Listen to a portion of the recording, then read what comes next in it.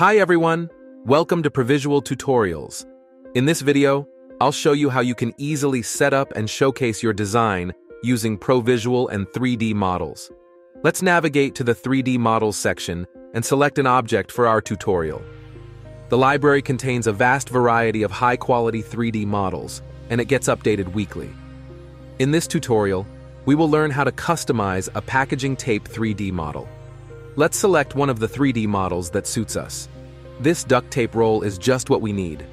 Let's take a closer look at it. Wonderful 3D model. Let's create a new project. I think this mock-up looks amazingly realistic. Okay, let's get started. This tape material already looks so real, like an actual photo. Let's just add some color to the material. You can either select or customize the color using the color palette, or by entering the color code manually, like this. Let's copy this material and apply it to the top of the roll sides. Now let's turn the model a little. Moving on to the roll backside to change the color of the material. Great. The tube material made of craft paper looks very authentic. Let's leave it as it is. We have adjusted the materials of our duct tape roll. Time to add our design. To add the design, click on the Add Design button on the Design Layers panel. You can also download a UV map and create your design in another editor.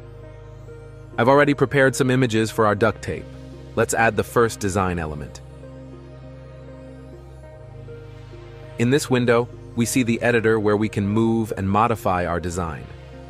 Here on the left, the position of the design on the 3D model is always displayed in real time. Let's zoom in the UV map to be able to make adjustments with more accuracy.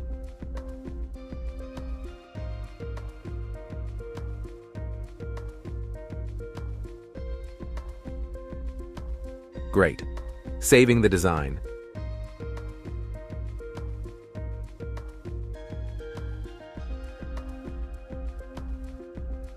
Now let's add the design element to the tube. Again, clicking on the Add Design button on the Design Layers panel to add one more element of our design. Now let's move the design to the right place following the UV map. Great. Saving the design. Currently, the design we applied to the roll has this plastic texture. Let's change this texture to make the design stand out. Let's select the design layer to activate it and change the material. Amazing. Let's add a fun background for our packaging tape mock-up. Let's see what types of pre-made backgrounds we have here. We can choose a solid fill as the background, or we can go for a gradient fill. Here, we can select the desired colors and also set the direction of the fill, linear or radial. You can also pick one of the pre-designed backgrounds that we've prepared for you, or add your own image. Let's add one.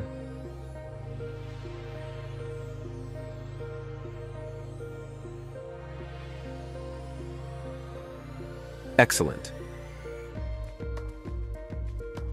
You can turn on moving lights to see how the light enhances the shape and texture of the 3D model. You can also rotate the 3D model to see how the design looks in motion.